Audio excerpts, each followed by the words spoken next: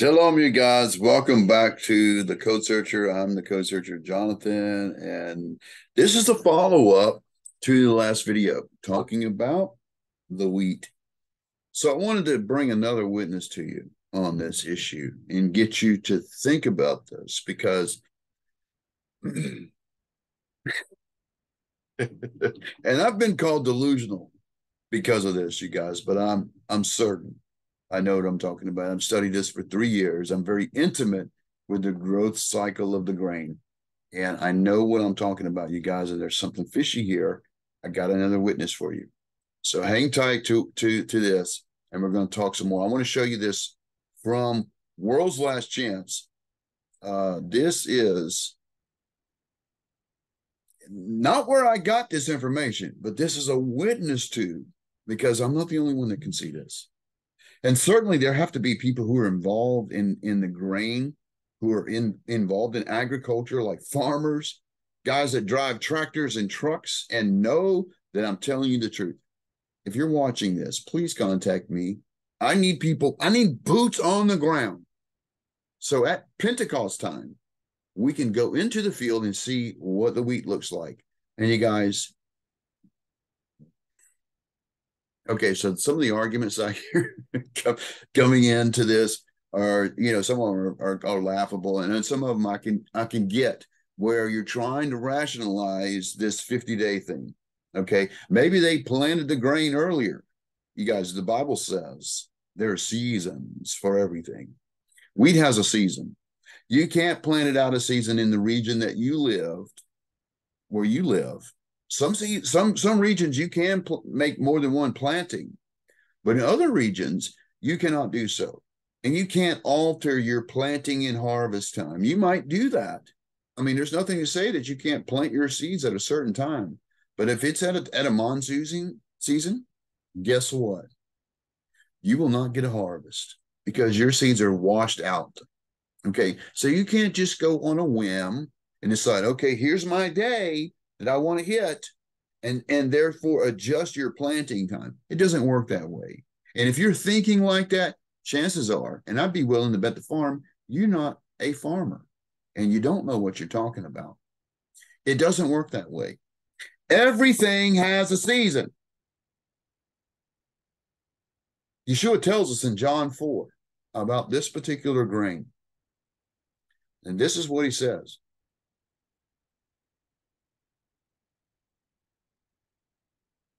Hang tight.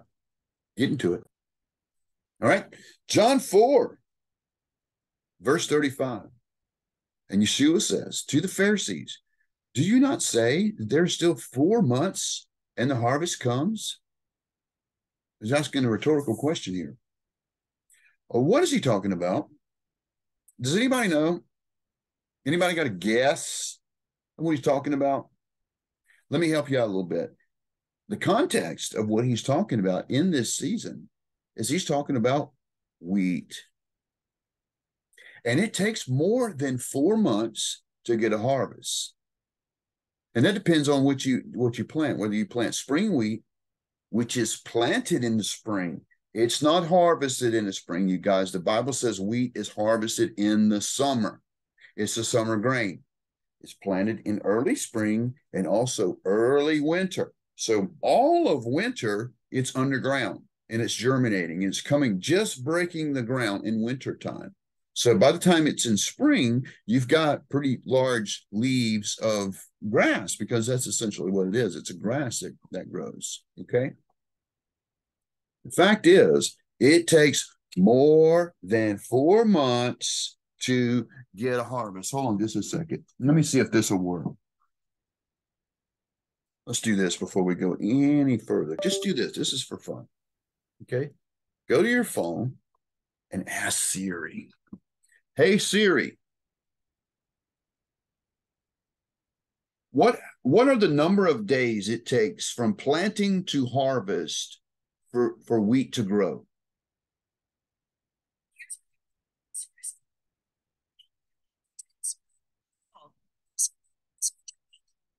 Wheat usually takes 120 days from planting to maturity. Winter wheat takes 240 days. What? You don't say. Okay, so Siri tells us that spring wheat takes 120 days to mature. And winter wheat takes 240 days. Please tell me how you get a wheat festival called Shav'out, but also called Pentecost, because I believe that there are two different days now. I didn't see this before, but now I see, just like that they inserted this Jesus in front of our Yeshua, they inserted this day called Pentecost in front of our Shav'out. It's meant as a distraction. That's what it is, you guys. I can't come to any other conclusion because there's no other place in the Bible other than Acts that talks about this day called Pentecost, which is a Greek word, by the way. It does not fit to what Yahuwah has preserved in this thing we call wheat. He preserved his day Shav'out in the growth cycle of wheat, you guys, because he knew man would come along and try to tamper with it. And oh, yes, he has.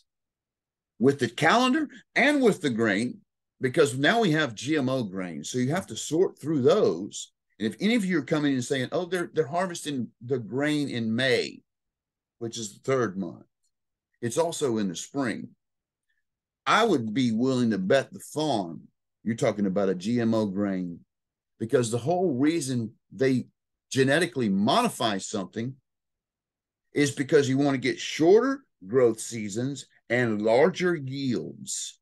That's the whole reason why they genetically modify. But if you're talking about Emmer or durum wheat, which is more than 5,000 years old and has a season, and that season is exactly the same from the United States all the way around the world, through the Middle East, through Israel. Israel does not have its own growing seasons, you guys, and they do grow GMO grain. That's been proven. Okay, so don't come at me with those arguments. We're talking about biblical grain in ancient times being harvested by hand. And my argument to you is you cannot grow wheat and get a harvest and thresh it and mill it and turn it into 2 loaves for a wave offering in 50 days. If you can do that, I will get off YouTube and pay you $10,000. If you can show me how that's possible, I challenge anybody. That's your challenge right there. If you can show me where wheat is being harvested at 50 days anywhere in the world and it's non-GMO, I'll get off YouTube. I'll give this whole thing up. The reason I say that is because I know for a fact you cannot prove me wrong. I've studied this too much. I know what I'm talking about like it's the back of my hand. And you need to know this information too. And I challenge you to go prove me wrong. Don't just be, a little keyboard, what do they call it? No, go do the research. Come back with legitimate findings and prove to me that you can get wheat in 50 days. It cannot happen. Here's my second witness, you guys. Okay, so I want to just share this to you. This is from World's Last Chance.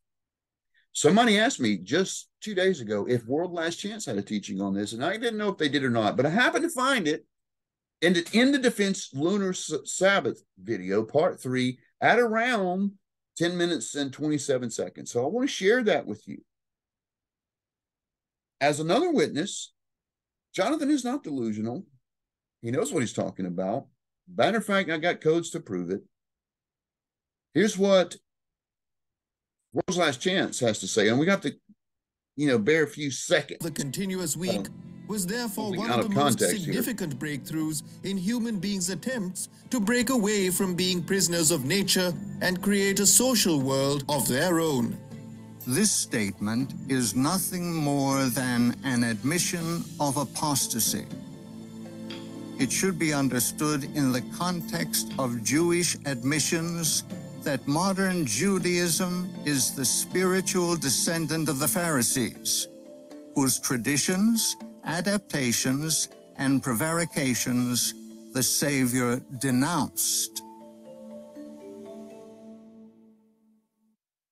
It is impossible to count the Pentecost on the lunisolar calendar. Using the lunar solar calendar is the sole way to currently count to Pentecost. It is only by using the biblical calendar that all the requirements for reckoning Pentecost can be met. Scripture provides 3 time parameters that must be met in order to correctly count to Pentecost. These are clearly given in Leviticus 23, 15, and 16. You shall also count for yourselves from the day after the Sabbath that you bring the wave sheaf, 7 Sabbaths. They must be complete. Then after the 7th Sabbath, you shall count 50 days. The 3 requirements as set forth in Scripture are: 1. Start the count on wave sheaf the day after the high Sabbath. 2. 7 Sabbaths must be complete. You guys, the reason why I'm pausing here is I just want to point out one thing, because some of the counters of the calendar for the Hebrews are observing this particular day differently, because their Zadok calendar doesn't line up and their high Sabbaths. I mean, because every time you have a Passover, you got a high Sabbath, and the day after that is when you start counting the weeks. Okay, not Omers. We're not counting Omers here. That is a Talmudic Jewish ritual, period. The day after Passover, we're counting from there, because that's when the wave sheep, it's not 7 days later, because the Zadok want to do that 7 days later because they have to do it the day after the Sabbath. But the high Sabbath, which always happens with the lunar solar, is the next day. And the reason I'm telling you that is because there's a really interesting thing that happens when you count this correctly. This is the only feast of Yahuwah's feast that's not given to you as a day. In other words, we know when Passover is and we know when Sukkot is, which both, by the way, are marked by a full moon. We know exactly when those days are in the calendar, but the Shav'out, we have to count the weeks to get the exact day. And let me tell you, folks, every time from the beginning when Yahuwah started doing this at Sinai, and it was Exodus 32, where Moses came down with the law and they were worshiping the calf. This is Shav'out. And it was defiled. The very first day was defiled. But there's something else about that. Because when you count on the day after Shabbat, the Sabbath on Passover, and you count 102 days, because that's what it is. 7 Sabbaths complete, and then 50 days is 102 days. He says in this video it's approximately 100 days, but you guys, with the new moons, it's 102 days. And you know where it leads you to? Every time it will be a new moon phase where there's no moon. The moon is completely black. And I find that really interesting because he hid Shav'out from us and he gives it back to us during a hidden moon. It's the only feast that happens on a new moon cycle. The other ones happen at a full moon. So you got full moons on either end. In the very center of the calendar, the Shav'out, it's not called Pentecost, is a new moon. Count it. Count it and see if it don't happen. And I got a calendar here, and I can show you, in fact, that 102 days falls on, and if this will show the white, okay, let's do this. I'll take off the background because it's blurring the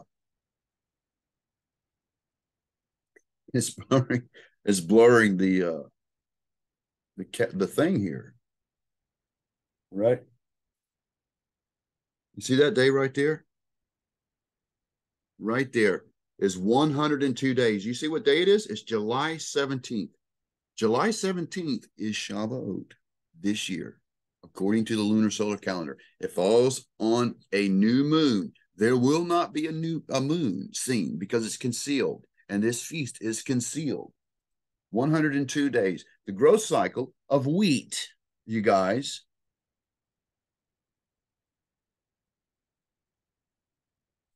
The growth cycle of wheat